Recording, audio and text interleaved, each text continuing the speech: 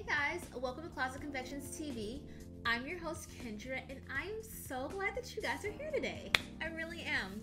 Thank you guys for just following me on this YouTube journey. I made a commitment earlier this year to post more frequently on YouTube, and you guys are definitely what keeps me going. So be sure to subscribe and rate, good or bad. I know I always say if you want to give me a thumbs down, go to some other channels, but really let me know how I'm doing because it's been a little bit of time, and so your feedback means a lot. So if there are certain videos you want to see, certain tips that you guys have, let me know. I'm definitely down for that. So without further ado, I actually wanted to do this video as a follow-up to a recent video I did on style hacks, tips for making any outfit look expensive. So if you recall that video, and if you haven't, be sure to check it out. But in any case, in that video, I mentioned a style hack, which was to have a nice handbag. So I am all about designer goods, you know, give me the Prada, the Chloe, the Chanel, the Hermes, all of that. I love it. But, you know, my pocketbook doesn't love it. At least not yet. So I'm very sensitive to that fact. So I try to show a mix of high and low because honestly, that's the way that I shop. My motto is, you know, why spend a bunch of money if you don't have to? So I wanted to just follow up on that and just talk about handbags that I have. So I'll be honest, like handbags for me, they are important, but you know, some people are like obsessed with handbags. That's not me. I have a small collection that I've collected, you know, put together over the years. But I wanted to share with you guys some of my favorites that are under $200. And I would say that's probably about 85 to 90% of my collection. So with that being said, let's get right into it. So the first little guy is this cute Coach bag that I got. I think I got this over the summer or maybe sometime in the spring. And I love this because it's a small crossbody, so it's hands-free, but it holds a lot of stuff. So in any case, Coach was something that I kind of strayed away from, but now I'm coming back to the brand and I really enjoy them a lot. And this was like maybe $125 or something like that. So all in all, given how often I use this bag, this has definitely been a good purchase. And it also adds just a nice pop of color, but not, you know, not too much to an outfit. So yeah, I like this one. The next two bags I'm going to show you, they're both by Cambridge Satchel, and I would say this is a brand that I absolutely love. I'm actually planning to get probably at least one or two more Cambridge Satchels, and I will show you the two that I have. So my very first Cambridge Satchel purchase was this tote bag. And you can see it here. So this is like a pretty heavy duty tote, and I say heavy duty in that it's durable. So I put everything in here. I put my huge laptop in here. I can put a pair of shoes in here. I can keep my camera in here. I put a tripod in this baby. This is my everyday like workhorse bag, and I've been using this for about 2 years now, and the leather is still good. It's very sturdy. The only complaint that I would have about it is that it doesn't have any lining or pockets on the inside. So the pocket is just, you can see here, it's sort of kind of beat up on the inside. It doesn't really affect the performance of the bag. But what I do use is a purse organizer. So I just keep, because I like to change my handbags out every day to match my outfit. So I keep a purse organizer. So everything is just stuff in there, and I just pop that in and out of the bag.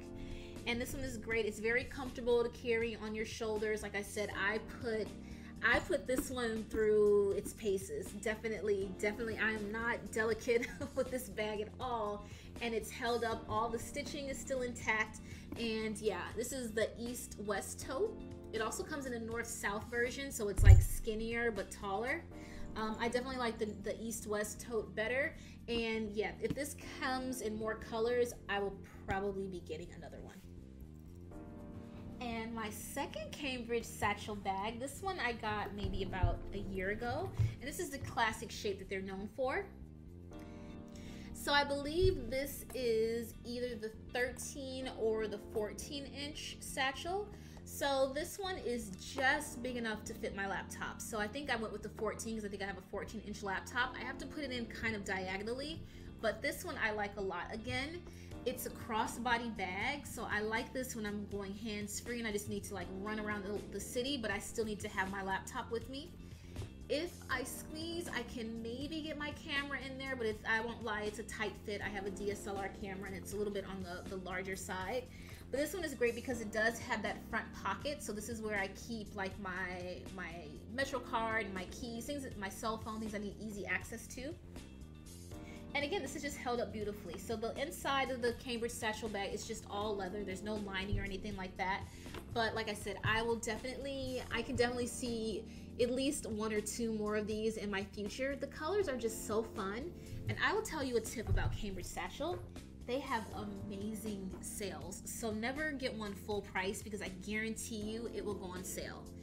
All right, so the next bag I want to tell you about. So this one, it was under $200 for me, but I was able to get it because it was on sale, and then there was another sale on top of the sale, plus I had some store credit. So this one probably, for if you didn't have all the things that I got, would be about maybe $700. But this is a Phillip Lim, and it's called the 31-hour tote because you can fit 31 hours of stuff in this tote. So this bag, I get tons of compliments on it. So it comes in different colorways. I like this one because you can flip it, and if I can wear it this way with black with a little tan flap, or I can flip it around and wear it this way where it's tan with the little black flap. So I like that different kind of colorway kind of struck my eye. The only thing I will say about this bag negatively is that it's hard to get, actually there's 2 negatives about this bag, but I still do like it. One, it's hard to get in and out of. So as you can see, you have to like zip it all the way around in order to get inside of it. So it's not super convenient. When I do use it on a regular basis, I get used to it. I've also seen other people who kind of just only unzip it halfway, and then I've seen people kind of fold it and wear it like this. Fold it and wear it like this, so that it's easier to get in and out of. I'm not sure if I'm a fan of how that actually looks. But you know, if functionality is what you're after, then this could be a good one. The second thing that I don't like about it is that these silver zipper pulls, I'll show you in a moment. These silver zipper pulls, I don't know if you can see, but they got tarnished. So that was sort of a bummer. But otherwise, this is a good bag. You can hold a lot of stuff in this. So this might be a good travel bag, like if you need a carry-on or something like that. Like I said, it is kind of hard to get in and out of until you get used to it. But this is definitely like a sturdy workhorse. Phillip Lim makes great bags. This leather is very soft. I've had this bag for a couple of years now, and it's held up pretty well. So yeah, this is a bag that I definitely like. The next bag, I carry this bag so many times. This is my tote. So between this one and that black Cambridge satchel that I showed you, these are like my 2 work bags.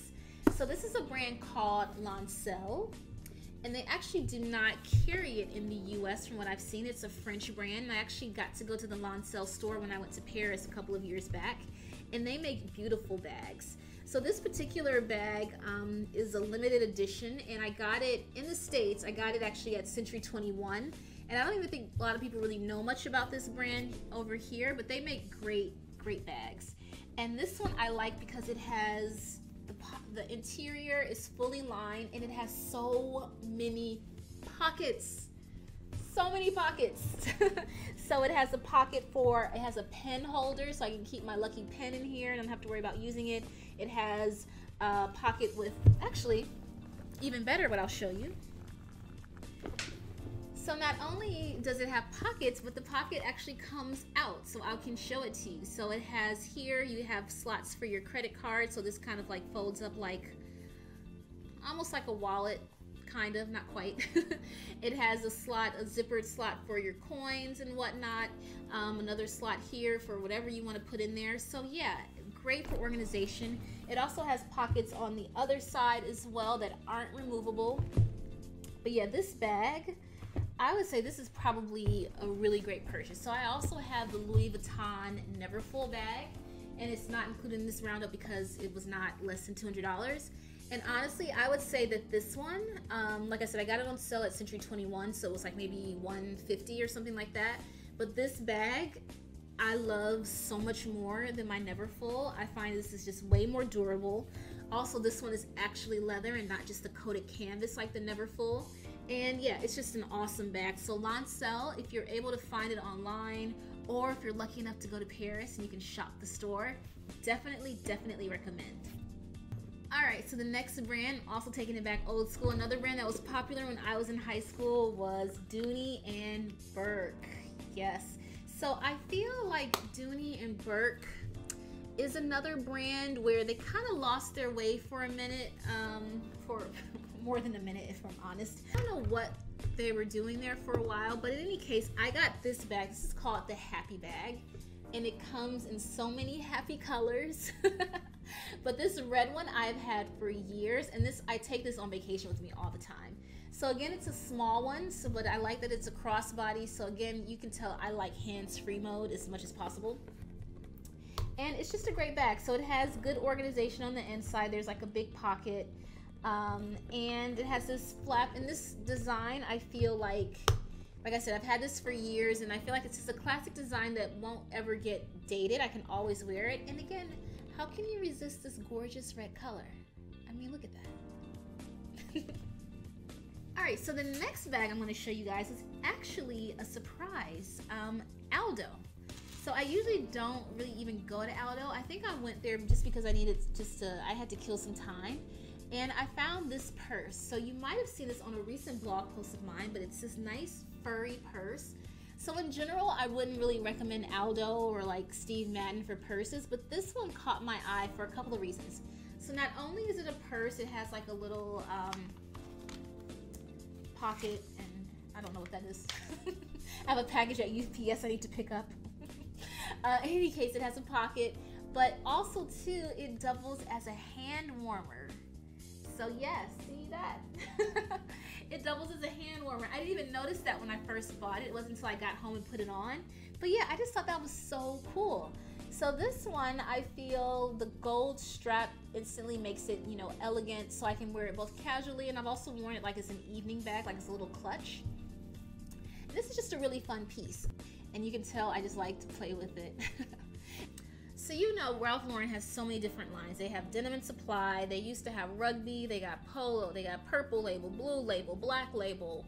So Lauren is the lower price line, and I have got to say, I don't know if they got a new designer or a new like director or whatnot, but they have really stepped it up in terms of craftsmanship, quality, and the designs. I have got two of these bags. So my first bucket bag, I think it's called the Dryden tote or Drysden. And this bucket bag I got, I would say at least a year ago, maybe more like 2 years ago at this point. And it's just like a regular bucket bag, but what I like about Ralph Lauren totes is like the minimal branding. You see here, Michael Kors, take note. Again, unless it's like Chanel or something, and even then, I don't really want to go displaying logos all over my clothing or all over my bags. So I like this little minimal branding that they have going on here. This tote can fit so much. So these bucket bags, I can put my camera in here. I can't put my laptop in this one, but that's not really what this is for. But this is like my go-to weekend bag. I can fit everything in here. And I liked it so much that I got it in this beautiful caramel color. So they updated the design this year, and it's even better. So I'm not sure if you guys are familiar with the brand Monsieur Gabriel. So their bucket bags, you know, the black one with the red interior, or they have all these other colors. Those bags were like hot. So I actually had purchased a Monsieur Gabriel bag, and I got it, and I paid like maybe $600 or $700 for it. Got it in the mail, looked at it, put it on, and I was like, you know what? This is not worth it. So I sent the bag back. It was just very stiff and just overpriced. It was a nice bag, but not at that price point. Fast forward a year later, and Ralph Lauren came out with these totes, and like I said, they updated the design. So the interior Comes in a nice contrast color. The black one now has the red interior, which makes it very similar to the Mansur Gabrielle tote. And it also comes with this little pouch on the inside now, so a little coin purse that you can separate out if you like to. It also has an interior pocket. They also come in suede as well, and I might go back and get another color. I might get the updated black one with the red interior because I like it. And it also has 2 straps, so you can either carry it on the long strap crossbody, or you can also carry it as a shoulder bag. So yes, Ralph Lauren line definitely has some great bags, and I will say anytime I go to Macy's or even on the Ralph Lauren site, they always go on sale. So between Ralph Lauren bags, and Cambridge Satchel and their sales, I think I'm pretty much covered. Those are going to be like my go-to bags for the next few years. So I hope that this video was helpful, and I can just show you guys how you can get nice quality bags to update your look without spending a lot of money. So yeah, I know definitely I get the allure and the attraction of, like, you know, those really big designer it bags. But you know, sometimes you don't need all of that, or sometimes you don't want all of that, or sometimes you can't afford all of that. So hopefully this was helpful. So again, guys, thank you so much for stopping by. Please do rate and subscribe and tell me what you thought about this video. And until next time, take care.